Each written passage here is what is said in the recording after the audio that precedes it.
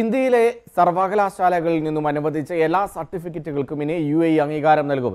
ചില സർവകലാശാലകളിലെ സർട്ടിഫിക്കറ്റുകൾക്ക് UAE അംഗീകാരം നൽകാത്ത പശ്ചാത്തലത്തിൽ Indian ambassador Navdeep Singh Suri UAE വിദ്യാഭ്യാസ മന്ത്രിയുമായി ചർച്ച നടത്തി.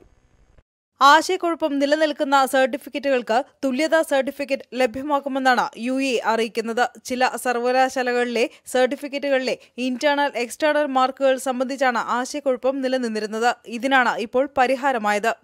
Indian ambassador Navdeep Singh സൂരിയും UAE വിദ്യാഭ്യാസ വകുപ്പ് മന്ത്രി ഹുസൈൻ ബിൻ ഇബ്രാഹിം അൽ ഹമാദിയുമാണ് കഴിഞ്ഞ ദിവസം ഇത് സംബന്ധിച്ച് കൂടിക്കാഴ്ച നടത്തിയത്. സർട്ടിഫിക്കറ്റുകളിൽ എക്സ്റ്റേണൽ എന്ന് അടയാളപ്പെടുത്തിയത് പരീക്ഷാ മൂല്യനിർണ്ണയ രീതി മാത്രമാണെന്ന് മന്ത്രാലയത്തെ എംബസി ബോധിപ്പിച്ചു. UGC അക്കാഡമിക ഭരണ പരിഷ്കാര നടപടികൾ അവലോകനം ചെയ്താണ് മന്ത്രാലയം ആശയക്കുഴപ്പം ഒഴിവാക്കിയത്.